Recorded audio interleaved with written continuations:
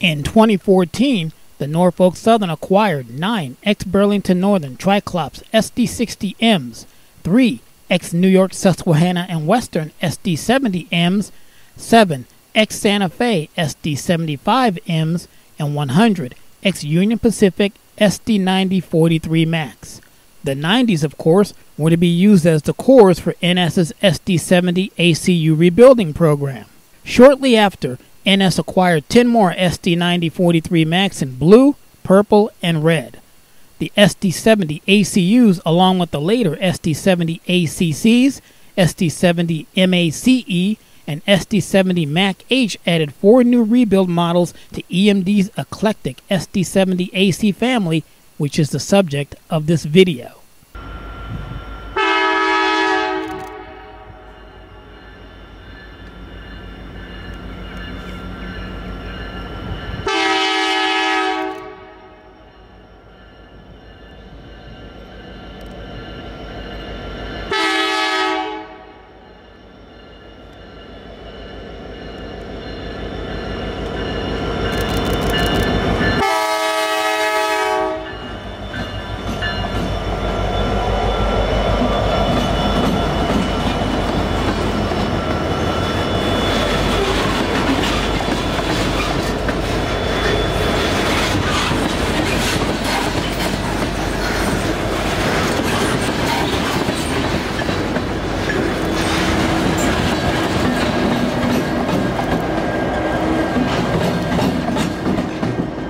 There's always been a feeling among some people that the two-stroke engine would not be able to meet the tightening environmental regulations as easily as a four-stroke, which may be why EMD moved toward a four-stroke as the new prime mover design. The problem with the two-stroke is said to be twofold. They tend to burn more lubricating oil as they run, which add to pollutants, and there is a carryover of some of the charge when the cylinder is scavenged, meaning that some of the unburned fuel can pass through the cylinder from intake to exhaust and increase hydrocarbon emissions. These are both difficult problems to solve while sustaining fuel efficiency at the same time. Looking back at the old GE engine as an example, the road switchers started out at around 2,500 horsepower and with modifications are now producing 4,400 horsepower. One problem is to find a place to put all of that fuel that a larger engine consumes. The underframe nowadays seems to be pretty well full on modern day locomotives. Intermodal trains tend to require lots of horsepower, and if a higher horsepower locomotive can be produced at a lower cost per horsepower than present locomotives, it will sell. Union Pacific, for example, likes to put 15,000 to 20,000 horsepower on some of their intermodal trains, or so it would seem. As far as running like units together, when you have over 1,400 of them, that's going to happen. Seeing as they're the mainstream of Union Pacific's direct current traction fleet, it's even less surprising since they're not going to mix AC and DC quite as much because they're each better at different tasks. The big ACs seem to go on the coal, intermodal, and freight drags, while the SD70Ms end up on the lighter side of the workload and heavy locals, generally speaking. Just the same as you'd assign a GP40-2 to the yard and not in coal service in 2022.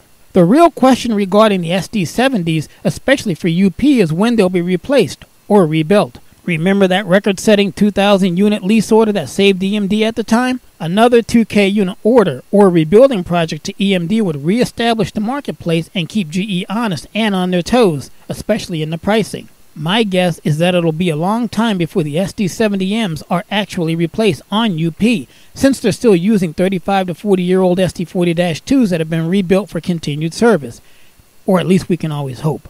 The SD70 Mac was introduced in 1993 following 2 years of tests with 4 SD60 Mac prototypes. It was EMD's first production locomotive with AC traction motors and, along with the rest of the SD70 series, was the first to use EMD's self-steering bolsterless HTCR truck design. Burlington Northern and later the BNSF accounted for the majority of production, ordering nearly 800 units over the following 7 years. The precise control and ruggedness of AC traction motors allowed for superior performance in both low-speed lugging and dynamic braking, and AC traction has since become ubiquitous on modern 6-axle freight units sold in America. The SD70 Mac was produced alongside the DC-powered SD70M and related models such as the SD70 and the SD75i. Although the two models shared many similarities, there were some differences aside from the traction system. SD70 Max rode on a slightly longer underframe, 74 feet versus 72 feet 4 inches over the coupler pulling faces, with the extra hood length visible behind the radiator intakes. While DC models used two separate traction motor blowers, the SD70 Mac continued to use the central blower design of earlier EMD models, with the duct on the left side extending from the hood and running along the walkway. The inverters for the AC traction motors were housed at either end of the hood, one under the dynamic brake intakes and one under the rear half of the radiator intakes. Most SD70 Macs were rated at 4,000 horsepower, and later units uprated to 4,300 horsepower. Most were also built with EMD's isolated cab, which can easily be identified by the seam running around the nose and behind the back wall of the cab. While the SD70M received revised model designations for both changes, the SD70i for the isolated cab and the SD75M/SD75i for the higher horsepower versions, the SD70 Mac apparently did not. No SD70 Macs were built with the older standard non-safety cab that was used on the SD70. SD70 Mac production occurred largely prior to the end of 2000, and the last SD70 Macs ordered by the Alaska Railroad and CSXT after 2003 featured canted radiator intakes for a revised split cooling system. In 2005, the SD70 Mac was replaced by the SD70 ACE, which met the Tier 2 emission standards and which was built on a substantially revised platform. 14 former BNSF SD70 Mac locomotives were working across the Norfolk Southern system on lease from Progress Rail in 2018. The units were pulled from long-term storage in Minnesota and delivered to the NS at Streator, Illinois in December of 2017, then ran as a special movement from Kankakee, Illinois to Bellevue, Ohio for inspection by the mechanical department. The units were then forwarded to the Chattanooga Diesel Shop, which began releasing them for service in early January. Later that month, several had worked their way to various points on the system, including northeastern Pennsylvania, but most were in service on the Alabama division down south. The units had PRLX reporting marks and were numbered from 9551 to 9564. The 9564 was in the current BNSF orange paint scheme, as the remainder were the original Burlington Northern Grinstein green dress. Meanwhile, over on the CSX, 25 SD70 Macs, SD70 ACs, and CSX parlance were to be upgraded and/or rebuilt. The work took place at the CSX's Huntington Heavy Repair Shop. Their primary upgrade was replacing the original Siemens control systems with Mitsubishi's Melco control systems, which seems to be the trend in locomotive rebuilding these days. Their 710 engines were refurbished by having new power assemblies installed. The locomotive cabs were upgraded with new floors and ceilings, LED lighting, display screens, electric refrigerators, and camera systems. A new CCB2 air brake system was installed, and the trucks were rebuilt and new wheel sets were being added. The process took about 6 weeks to complete, and the diesels returned to service in 2019 with 15 more that were to be completed in 2019 and 10 more in 2020, serving as test units for the initial 12-month trial period to evaluate if the project was worth continuing. The SD70M-2 and SD70 ACE were a redesign of the EMD SD70 series aimed at meeting new emission standards that took effect in 2005. While they shared many mechanical components with the previous SD70M and SD70 Mac models, they received a substantially altered car body and underframe that borrowed some features previously used in the SD80 Mac and SD90 Mac series. The air reservoirs and associated piping were all moved to the engineer's side, while the traction motor cables were moved to the conductor's side, as on contemporary GE units. The dynamic brakes were moved from the front to the rear of the hood, and a wider radiator section was located behind a lowered and tapered central hood. The underframe was several inches taller than on earlier SD70 models and resulted in a shorter cab being adopted from the late model SD90 Mac. The radial steering HTCR trucks were carried over, and a new, simpler HTSC truck was introduced that lacked radial steering and rode on a shorter wheelbase. Unlike the SD70M and SD70 Mac, which rode on different underframes, the SD70M-2 and SD70 ACE were nearly identical. The main differences were the substantially thicker and more numerous DC traction motor cables, smaller traction motors, and absence of inverter cabinet vents on the SD70M-2. Visual changes over the production run were numerous but relatively minor, and as the SD70 ACE outsold the SD70M-2 by a wide margin, the latter had fewer variations. The 60 SD70 Aces on Norfolk Southern that number from 1175 through 1234 are classified by NS as the SD70 IAC. All units are equipped with IAC, that's individual axle control, with one inverter per axle for better overall control of tractive effort. Units 1225 through 1234 were originally built in 2019 to NS specs, but for the Progress Rail lease fleet and were painted in black and white with Progress Rail logos and lettering and numbered as EMDX 2115 through 2124. The units were never used in revenue service before being acquired by NS and were repainted by Progress Rail and delivered to NS in March of this year. This year being 2022 for those of you watching this in the future. Personal opinion, I'd say that the current EMD individual motor control inverters would fit in the space of the DC switchgear on an SD70M and wouldn't require the long frame of the SD70 Mac. Just my opinion, of course. I'd also expect that the older SD70 Macs might get rebuilt first, since they could use the existing motors, just replacing the old inverters as they become unsupportable. Over at General Electric, much of the C44-9W and AC4400CW is fundamentally the same. Length, much of the equipment, layout, etc. aside from the actual traction motor package, whilst the SD70M and 75 variants are 2 feet shorter than the SD70 Mac with a different equipment layout like we talked about earlier. It might be possible to use ACE parts such as the inverter cabinet, but that would probably be a serious bit of work in comparison to the -9 to AC44 rebuilds, I think. Like the Aces before them, the IACs were all small orders. Back around 2010, NS had orders on the books for ES44AC and SD70 ACE diesels. They had been buying more of the GE product for the longest time, which totally spoke volumes. I personally have no idea why they would just order 25 AC EMD units per year over 4 years. It makes no sense to me. But you know, NS, they do that kind of stuff. Their first SD70 orders were all very small orders as well. One of them was only 10 units, I think. Again, personal opinion. I'm guessing it's because they gave EMD a token order every few years to use as leverage to get better pricing maybe, like I talked about earlier with UP. I guess that's why they bought approximately 250 SD70, 70M and M-2 models and over 1,000 -9s. And CSX does the same thing. Look at the 2003 order of SD70 Max, the 4700 through 48 something.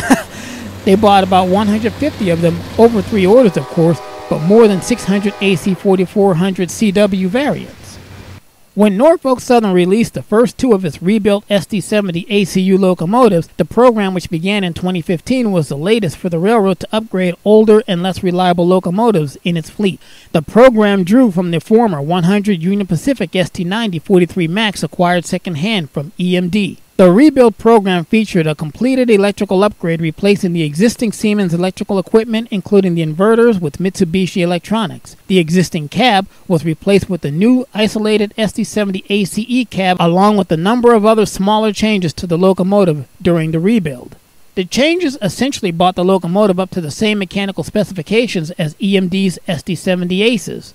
The first 2 SD70 ACUs released from Altoona were the NS number 7248 and 7283 in January of 2016. Both units were sent to the Progress Rail's Muncie, Indiana plant for testing with the 3rd unit, number 7319, emerging from the Altoona paint shop. To accelerate the program, NS had EMD rebuild a number of SD90 43 Max concurrent with the ongoing program at Altoona. The first 4, numbers 7262, 7267, 7280, and 7295 were shipped to the Progress Rail Muncie plant to begin the rebuild program there. NS opted to buy the 90s and overhaul them to reduce expenses and costs, basically to save money by buying older locomotives to refurbish as opposed to buying newer locomotives which are much more expensive. They were renumbered as NS's 7229 through 7328, following right behind the SD80 Max.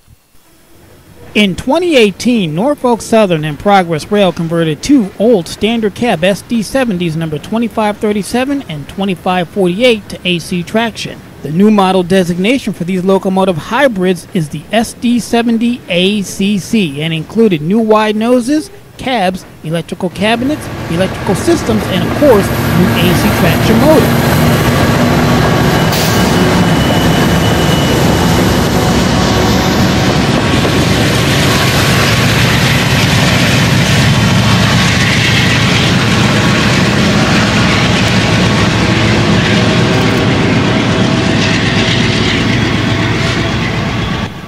The two original SD70 DC to AC rebuilds were sent to the Progress Rail facility in Patterson, Georgia.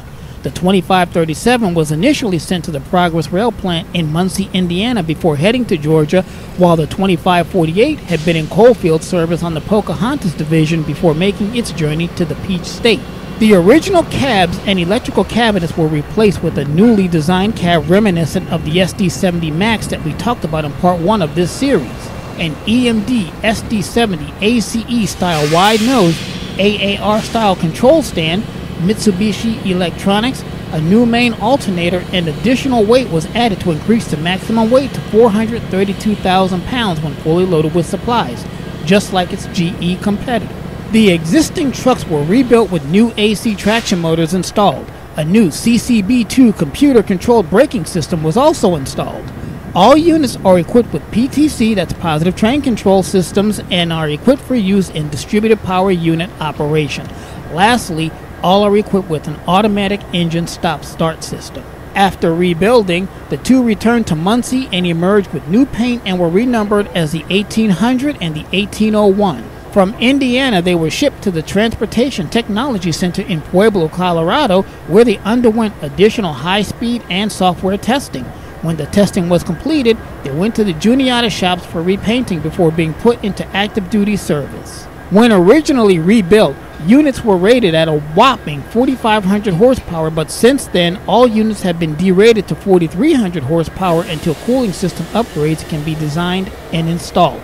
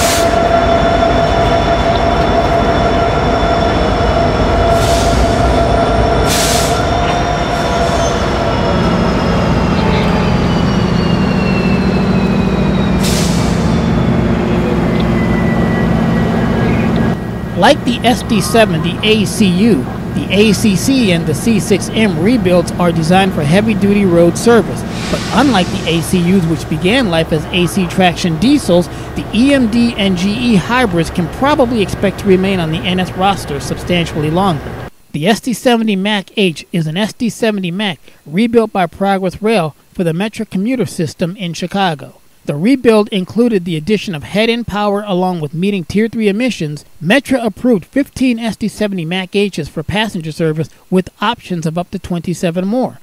The units will be the first 6-axle passenger engine since the EMD F40C and the Alaska Railroad's head-end power-equipped SD70 Max. Another rebuilt SD70 MACE is the SD70 MACE, which features new Mitsubishi electronics and traction motors to replace the Siemens traction motors. They were first rebuilt for the BNSF Railway and then later rebuilt for CSX and Kansas City Southern.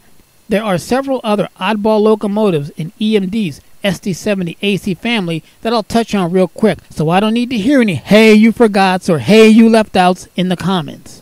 There's the SD70 ACE-T4, the SD70 ACE-T4S, the SD70 ACE-P4, the SD70 ACE/BB, which is probably either a different gauge or maybe has a different truck configuration. Then there's the SD70 ACE-P6, the SD70 AH-T4C, which are Tier 4 credit units, and the H designating them as heavy. There's the SD70 ACE/LCI, the SD70 ACS, the SD70 ACE/4S, and the SD70 ACE/LW. In mid-2021, Yakushin Railways received two SD70 ACEs designated as 2TE3250, that's Russian, and numbered 0001 and 0002. They are currently in use in Yakusha. A large group of 20-year-old EMD SD70 Mac road engines and much older in-cab switchers left the Kansas City Southern for public auction in East St. Louis in June. Included in the sale were 40 of the 75 SD70 Macs rostered by KCS, all of which were built for its Mexican subsidiary Ferroviaria Mexicana in 1999 and 2000. The historically all-EMD KCS opted to follow its 1989 order for new SD60s with SD40s rebuilt to SD40-3 specifications in the late 1990s, so the SD70 Macs were their newest and most powerful locomotives when purchased. Though Kansas City Southern had begun upgrading these units to SD70 MACE, the move to retire them follows the arrival of the first 25 ET44AC-T4 from last year's order for 50 new GEVOs. Two of the upgraded SD70 MAC units were on the sales list, the Kansas City Southern 3906 and 3946, along with all of the units that were not yet upgraded. It also follows the arrival of the new Executive Vice President, I hope I don't butcher this, I apologize if I do, Sama Fahmy, who previously worked with E. Hunter Harrison to reduce mechanical department operating costs and improve fleet fuel efficiency and other metrics at both CSX and Canadian National. That process has notoriously included the retirement of older, less fuel-efficient locos. He also spent 3 years with GE Transportation. Accordingly, it's no surprise that the auction will also include 16 of the SW1500s remaining from the 50 that KCS purchased between 1966 and 1972. Listed in the sale were KCS's 1507, 1509, 1574, 4302, 4325, 4326, 4329, 4330, 4331, 4335, 4336, 4338, 4342, 4352, 4355, and 4356. Also listed is a roster oddball KCS 1001, one of two former Corinth and Counts SW1001s retained after the takeover of the Mid-South Rail in 1994. The 1974 switcher is one of just 112 of the models sold to U.S. buyers and was the last 1,000 horsepower switcher offered by EMD, basically an SW1000 that was on top of a lower height SW1200 frame. Two of the most unique engines on the KCS roster rounded out the listings, the KCS 1400 and KCS 1401. Both are examples of the 1400 horsepower rail-powered genset model RP14BD that was built in 2008 using as cores the two Green Goat GG20B hybrid units rail power built for them just 3 years earlier, Kansas City Southern's 1868 and 1869. Those were built using two former Mid-South GP10s which had been rebuilt from GP9s by original owner Illinois Central. With original construction dates of 1954 and 1955, they are officially the oldest units on the Kansas City Southern roster. Of course, there's a lot more to talk about regarding the in-cab switchers and gensets, but that was another video and will be another video. For Trains 21, call me AC.